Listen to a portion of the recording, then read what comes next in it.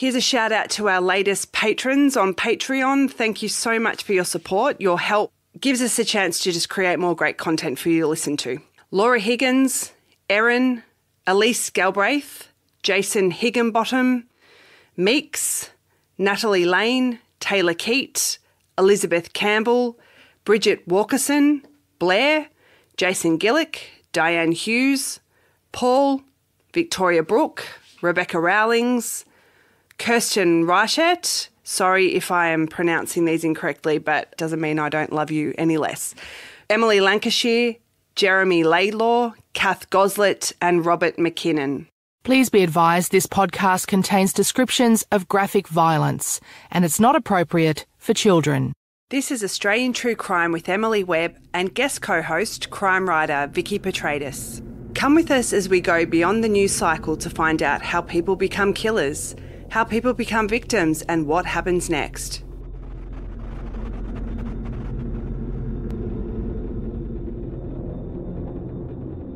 Dandenong-raised Mahmood Fazal is a university-educated former member of an outlaw motorcycle club. He has a unique perspective from the inside. Now as a journalist, Mahmood is exploring the fascination with violence and the real cost of this obsession.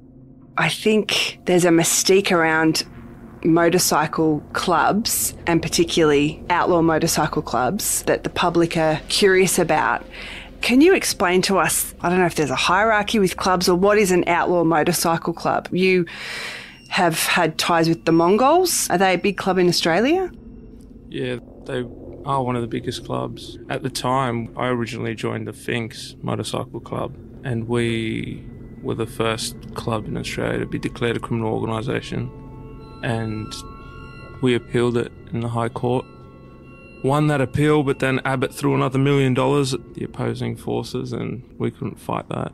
This was all about the consorting. So if I was mates with you and I'm not in the Mongols, but I'm having a coffee with you. They were called the Vlad laws, where if more than 2 members were seen in public, they would be sent to prison. So 3 or more members consorting, which is consorting to commit crime. It got to the point where if they were just getting a beer out in a pub, they would go straight to prison. That's without court. It's like getting a fine. It's a really draconian law, and we were the first club to be slapped with it, but we also took it to court, and we couldn't fight the appeal purely because we didn't have the funds. I mean, blokes were putting their houses up. Everybody sold their bikes in Queensland at one point to really, fight the system, but it all broke down, and as a result, a way to bypass those laws and to bypass the fact that we weren't allowed to exist as the Finks Motorcycle Club in the state of Queensland, we patched over to a club called the Mongols, who are one of the most notorious motorcycle clubs in the world.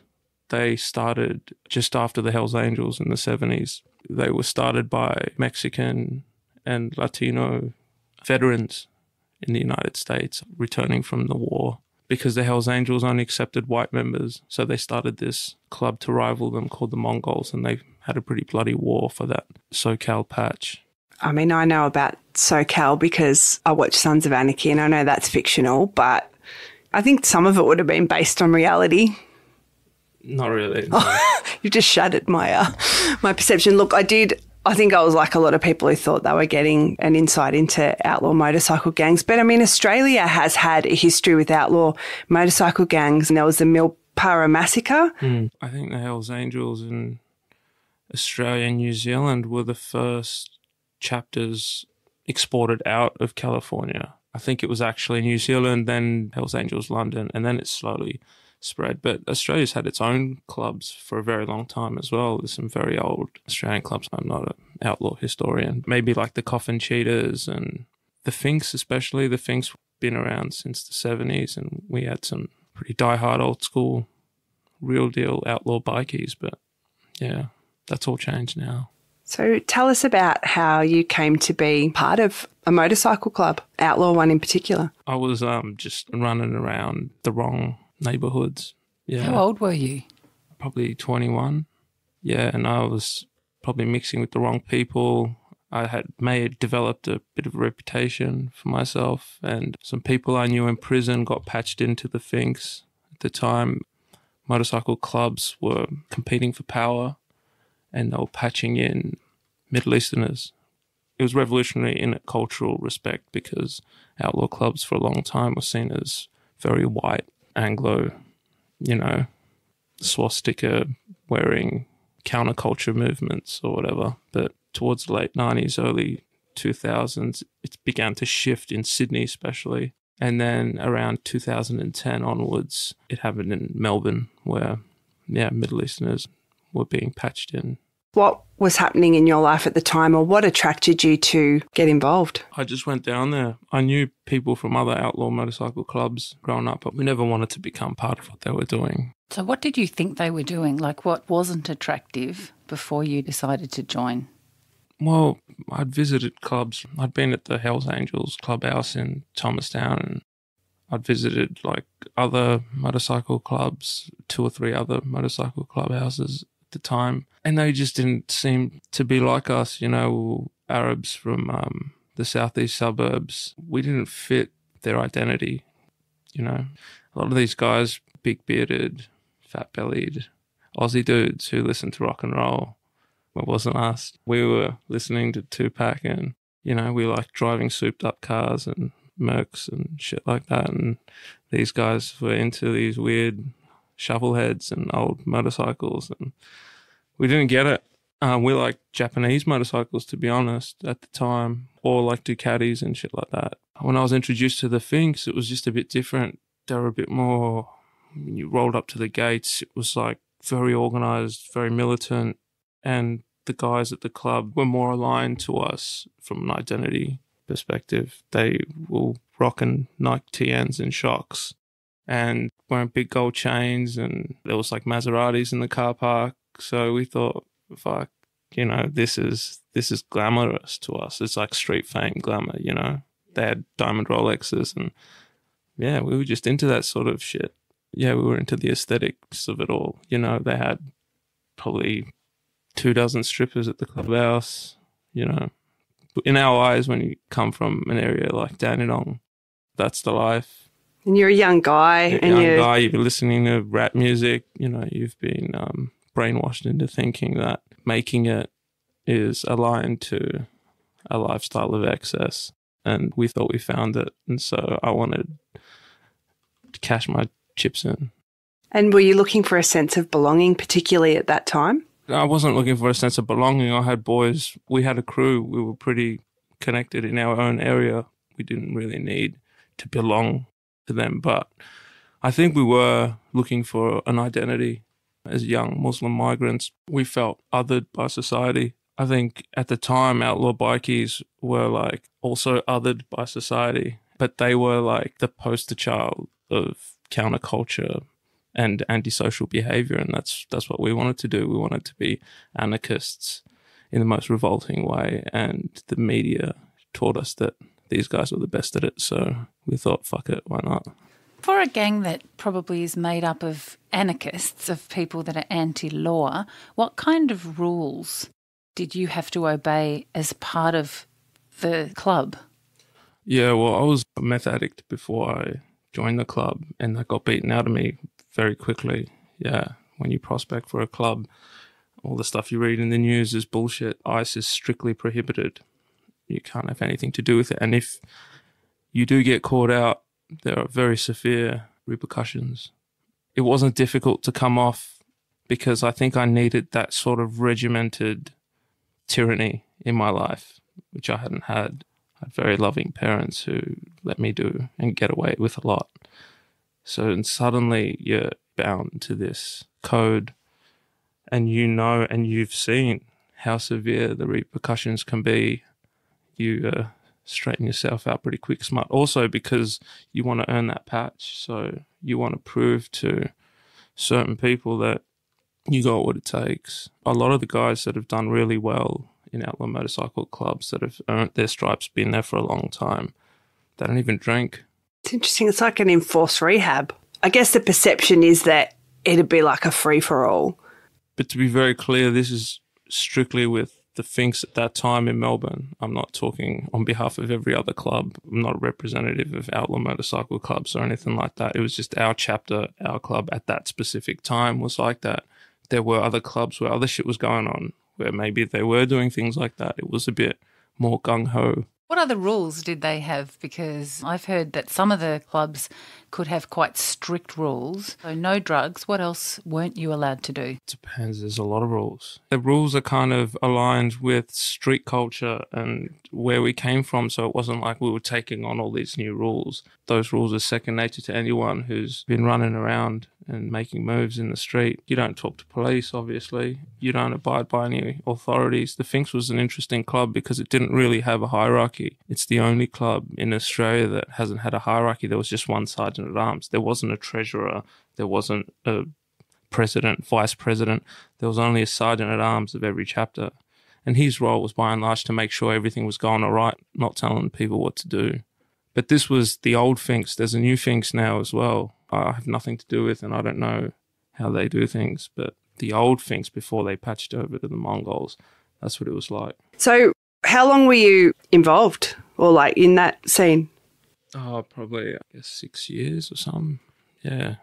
What impact did it have on your life? I know that you're now a journalist and you're working for Vice and you're doing really interesting exploration about violence what meaning does it have for people? Did your experience push you into doing all that? Yeah, I think the club has a lot of benefits in certain respects, but some people can go into it and take advantage of it and can be manipulated by it.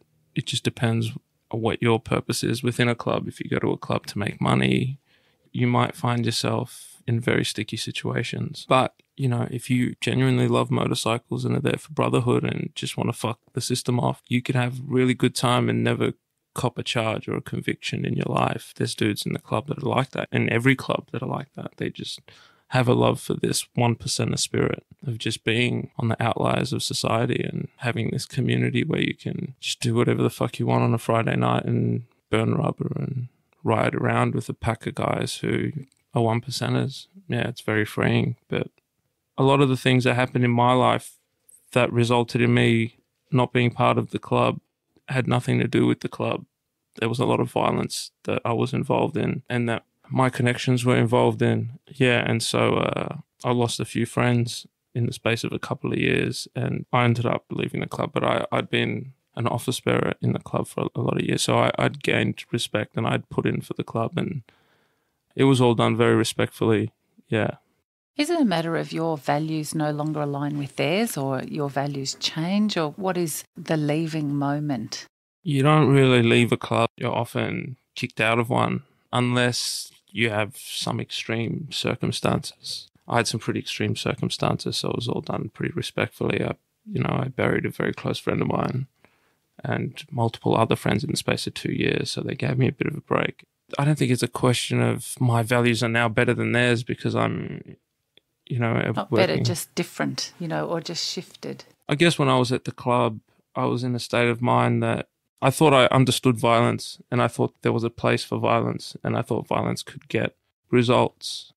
I didn't like the way society worked, largely because I couldn't get a job when I completed university. So I was just pissed off, and then it was kind of like a confirmation bias. The things that worked for me were largely criminal elements and criminals, and they're the people that made sense to me. So it was just a series of things that confirmed these outlaw ideas in my head.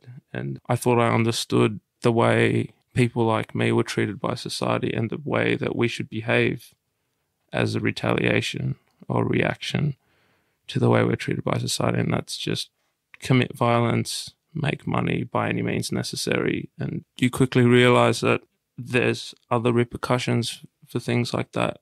And it's not the law all the time. I've got many friends in prison. At one stage, I had more friends in prison than on the outside.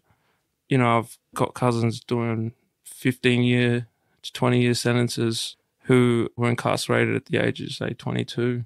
But it's the other things. It's within that world, there's a lot of jealousy, greed. You stand over people. Maybe 5 years later, they'll come back to your house and let off shots. And you've got to constantly be watching your back and things like that. And yeah, in my head it was all just a game until you reach a certain level and people start getting shot.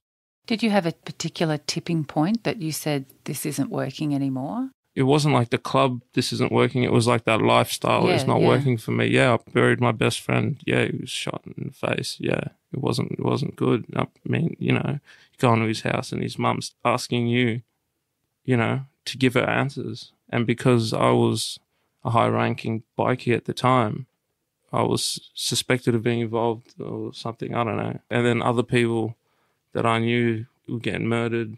And this is all in Melbourne. Like, it's all on the record. It's been written about, and multiple people that I knew died in rapid succession. And maybe I lost my balls and I think you gained wisdom. Yeah, I think you've got a unique position. I mean, I'm very aware as we're talking, we're two white women. The club I'm in going is the on. Book Club. Yeah, and I'm like, I'll watch Sons of Anarchy, and as if that's even any... I didn't even watch that. It is interesting. It's Melbourne, and the experience of, you know, we are a very multicultural city, but there's experiences people have, and they are not given the same opportunities as if you grow up in the eastern suburbs and you're white and you go to, I don't know, some private school or something. I think you're in a really unique position where you've got that insight into what it's like.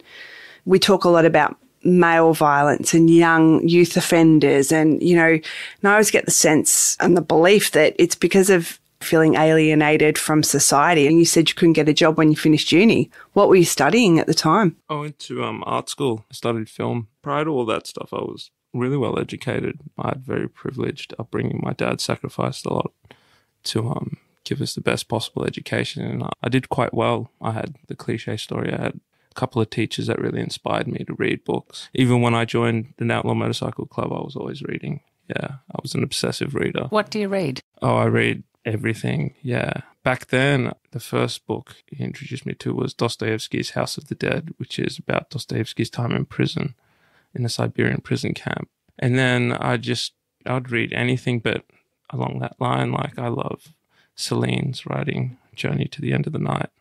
I love Proust. I love everything. Yeah, I'll read whatever. Amy Césaire's poetry, Kolosowski, Blanchot. I loved Foucault, obviously, especially his writing about the prison system. I guess that's another reason why I was able to climb the ranks, because I read, and a lot of these guys haven't had tertiary education. They just assumed that I had this edge. It's like knowledge is power, and it allows you to move, you know.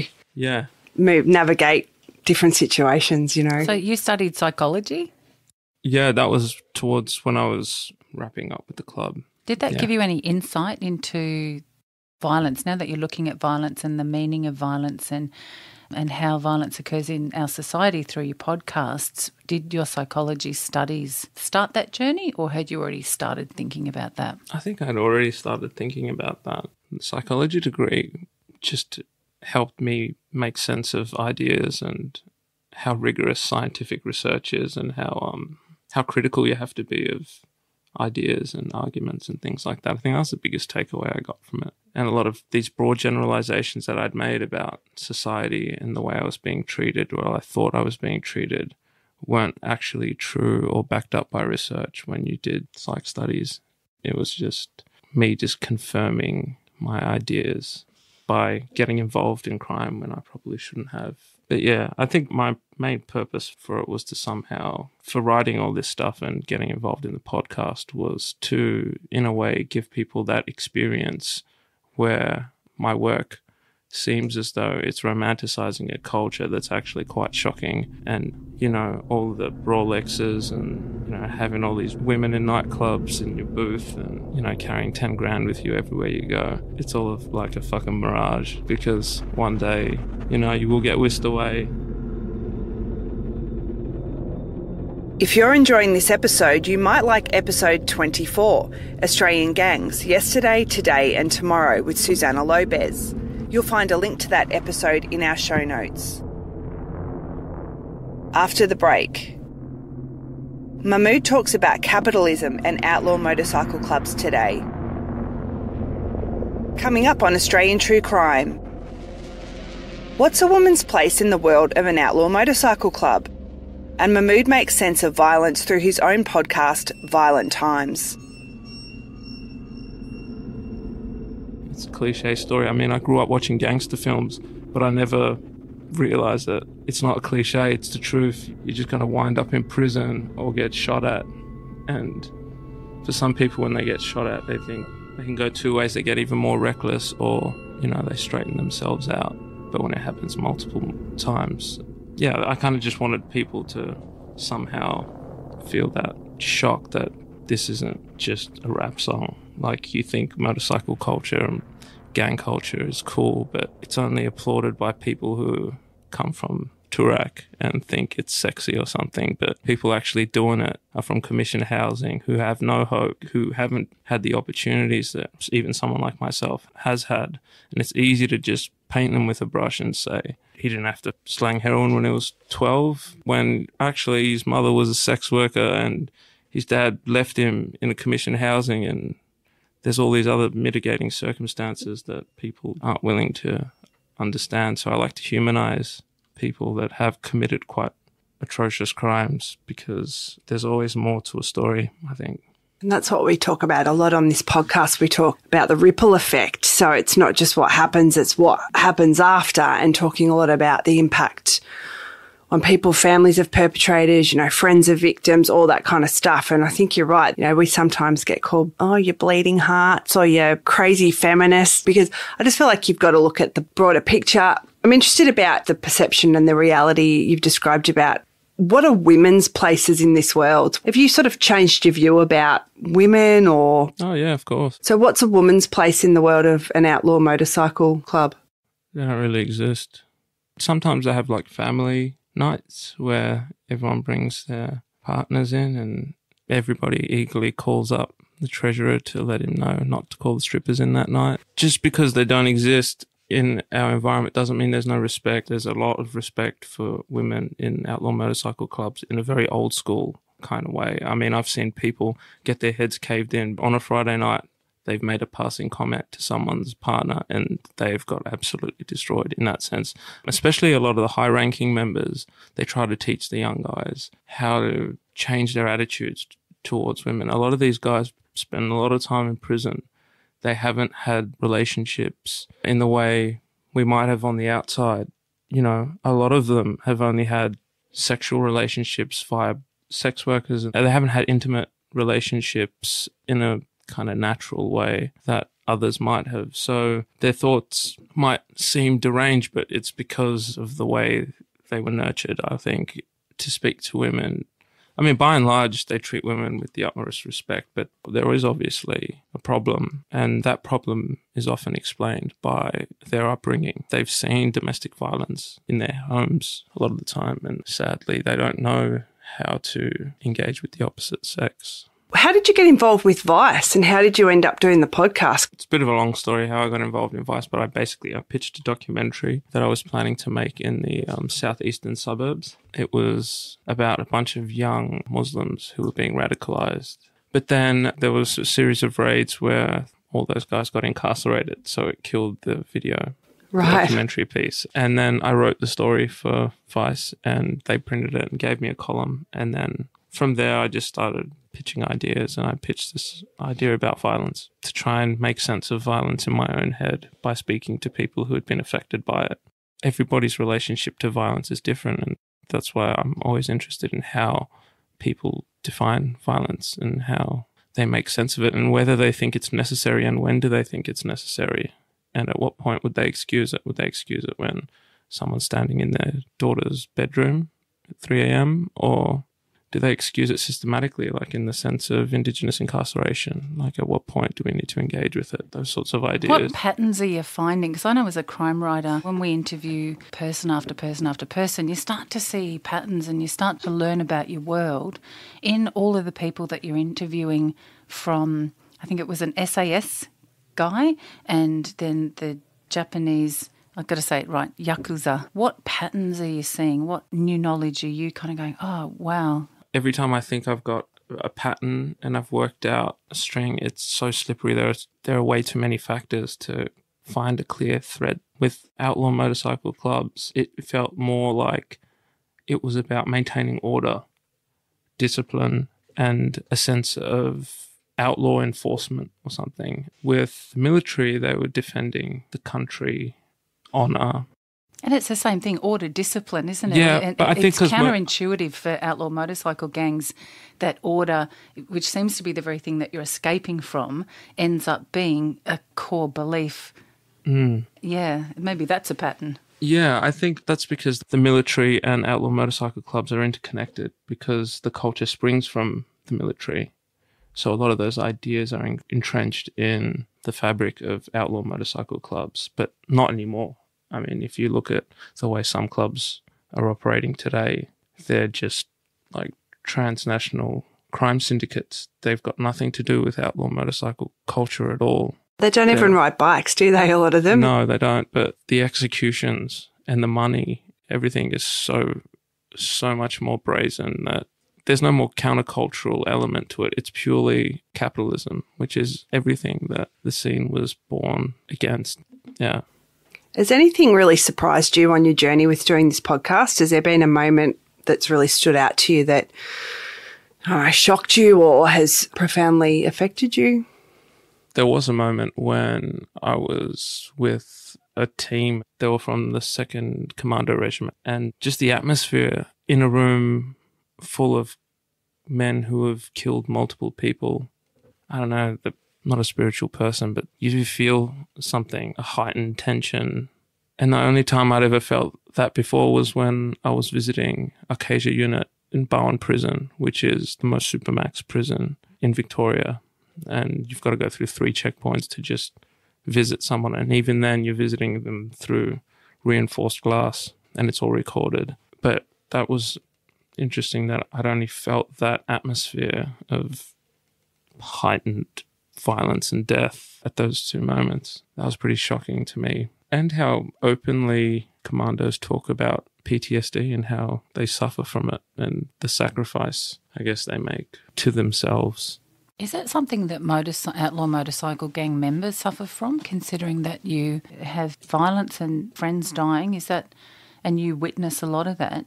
Is that prevalent in gangs? Yeah, it's different because no one talks about it. There are suicides that happen in outlaw motorcycle clubs, but no one talks about mental health in outlaw motorcycle clubs because it's kind of assumed it comes with the territory. You have to be a little bit unhinged to get involved in a life like that. But for the most part, the club is your escape. It's your Prozac. It gives you a moment to breathe when you're on the road with these guys that you really care and admire. But it's never spoken about because I guess you're in a very macho, masculine environment that exercises bravado a lot of the time. You want to look tough. You don't want to look like you've got problems. Even though people were brazenly eating Xanax and Prozac and Seroquel and high doses. Self-medicating. No, they were prescribed. Oh, right. It's very hard to get Seroquel on the street. Yeah, doctor's got to give you that. I'm remembering we did an episode with a guy called James Harding who was, a hard man, bit of a standover man. Well, he was a standover man. And he just hit that point where he's like, I cannot do this anymore. And he now works with men. It's got a thing called Hard Cuddles, and it's actually working with men, talking about the stuff that you were describing, because he said when they were, doing their jobs in the drug scene, standover stuff, just people were really suffering, and these men were suffering in silence and just, no avenue to talk about these kind of things. And we touch on it as well with police officers about PTSD, the stuff they have to see. So I think it's a really interesting point, especially when you talk about men's mental health, and the suicide rate, just that space to be able to feel like you can acknowledge that you're struggling. James was saying he used to have guys that'd be doing a job. He said he found guys would open up to him. They were struggling with feelings of fear and a lot of drugs and alcohol, self-medicating in that way. Yeah, I guess with us, it was like the same way that commandos spoke about it, in the sense that throughout the first few years when you're coming up, you learn to desensitize to any thought pattern that might give you a moral compass. So by the time you are involved in serious crime or on missions or doing quite aggressive standovers, you're so desensitized to any thought pattern that everything is just off impulse and you don't care about anything. You just do. And the most successful or the most violent or the most brazen criminals have no critical thoughts interrupting what they're about to do. It's purely impulsive and ruthless. Is there a toll, though, or an eventual toll? Yeah, well, it's like the commandos. They come back, but the toll, it's got a bit of a lag to it. So you need something to trigger that PTSD, they might call it, or whatever, and then it slowly creeps up. And the more you distance yourself, the more it preys on you. Yeah, people do suffer from it. I mean, all you got to do is go to a prison visit and talk to people once they've had time away from the gear, away from the drugs, to really think about shit they've done. They're all suffering, and they're openly suffering. And the prison environment doesn't help it at all. It makes them worse. So you mentioned you've got friends and some family members in prison. Do you in a way mentor them through things, or you're just there as, you know, I'm here for you? Were they involved as well with the kind of life you were living, or? Yeah, you don't even need to mentor them. After they do 5 years in a prison like Barwon, they know, they realise what they've done wrong, but it's incubated in there. You can't escape it. You're just with people that are propelling these ideas. Again, it's the masquerade that you do on the street is the same in prison. And you've got an image to uphold, and everyone's looking for a reason to judge you. And so you have to keep up this brave face. But when their family members visit them, blokes that are all over the papers for committing multiple murders, or they'll break down in front of you, they'll tell you how they really feel. And yeah, it's a complicated thing, but yeah, it definitely does damage them. And that's why they turn to drugs and they smoke ice, because it's a momentary escape and it derails their thoughts from suffering to pure impulse. What did you find the typical background to the young men who were joining the clubs when you joined? You said that you were an unusual candidate because of your education. What was the typical new member? There isn't really a typical, just purely in our club, there wasn't a typical recruit. You know, it all varied. Some people just got out of prison. Some people never been in prison. They just love motorcycles. But the people that wanted it for the wrong reasons, they got weeded out very quickly. You know, you can act a certain way and have this brave face and showboat, and when you've got a prospect for 12 months, you get found out real quick. If you act a certain way, if you try to be macho in a room full of men who are a lot tougher than you, it'll get sorted real quick.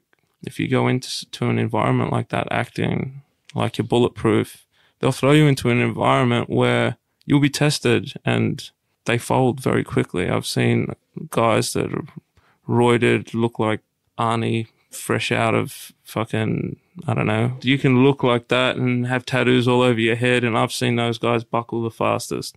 It's always the quiet ones and the guys that are just, you can sense it as a feeling where you're in the company of real men. All these fake guys, they crumble very quickly, and they don't last very long either. They wind up in prison on, you know, some bullshit charge. What are you working on at the moment? Still writing for Vice and working on putting out more podcast episodes and try to keep getting bigger and crazier stories, hopefully throughout the whole Asia Pacific region, to kind of find out why people from different cultures wind up doing the same things and facing the same consequences.